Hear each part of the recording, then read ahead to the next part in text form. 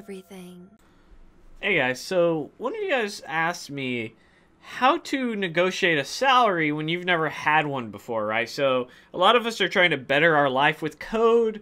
We're going from jobs that may have paid minimum wage or minimum wage and tips or maybe $10 or $15 an hour. And, you know, the recruiter's going to ask you, what do you expect to be paid, or whoever you're interviewing with. And you want to make sure you get paid the most amount of money. And even if you're not super confident, you should at least get a better salary, right? A good salary. And I was one of those people that always was bad with negotiation with salaries, but I always relied on one thing to kind of get a fair rate. And this is just one thing I want to share with you, because I know it's really awkward for a lot of people, right? You don't want to scare them away because you're like, damn, I finally got a job, right? You've been working so hard to be a developer. You've been in the grind. You're like, God, I'm so happy someone's gonna make me an offer.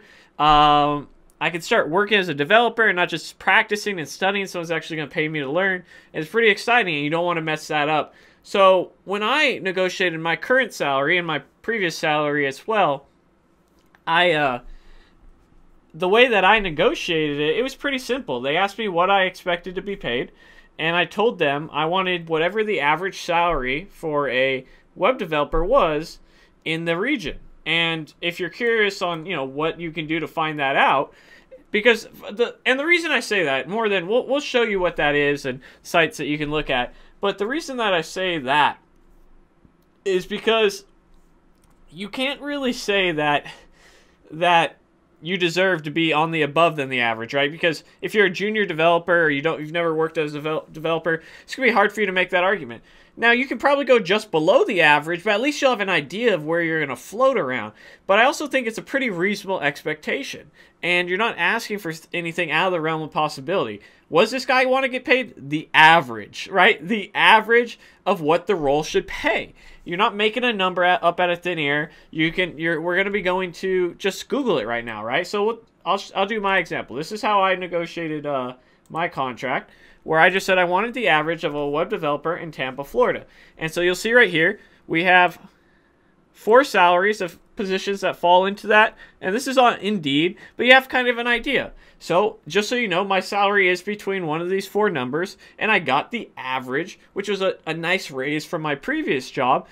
But when I said that was it. Everyone was cool. They made me an offer within the range that I said. They made me an offer. I looked it up, and here it was. I said, cool, thank you. But this, to me, I think is when you don't have anything and you're feeling kind of self-conscious about countering, and you're not sure what you should say, you can go to sites like Glassdoor. That's probably my favorite site to check salaries, to see what's going on. It all depends, right? But Glassdoor is a great one. Indeed also has stuff, but I use Glassdoor mainly to review companies. But you'll see right here, the national average for a web developer, 66,000 according to Glassdoor. Now, on the min side, that's 41,000, right? You don't want to go to the min. That's too low. You want to go to the average, because if you're confident, and you should be somewhat confident, but that's a pretty solid argument, right? The average is $25,000 more than the minimum, and you should always be striving for the average or the max.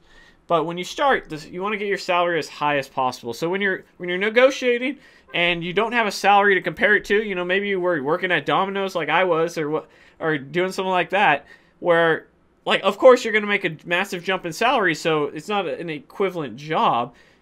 Asking for the average salary as a junior developer or developer is your best strategy, in my opinion. But definitely negotiate however you feel comfortable. But this is just one way I think that you can make a really reasonable request, or argument rather, when talking with recruiters, because when they bring it to their person, they're saying, what does he want? He wants the average? That sounds all right. Like, but if you go above it or you go below it, because their job is to get you to take as little as possible, really, or get a qualified candidate that will, for a good price. And when you say the average, I think you're kind of meeting everyone in the middle. That's my 2 thoughts. As always, guys, if you like me and you want to support me, you can at patreon.com/codingtutorials360. And if you have a question, leave it in the comments below, and I'll do my best to answer it. And don't forget to join our Facebook group, Code Tech and Caffeine. I will see you guys in the next video. Thank you for watching. Hey guys, thanks for watching the video. If you're interested in coding bootcamp, check out devmountain.com, where housing is included in your price of tuition. And don't forget to like, comment, subscribe, and share, and support me on Patreon. I'll see you guys in the next video. Thanks for watching.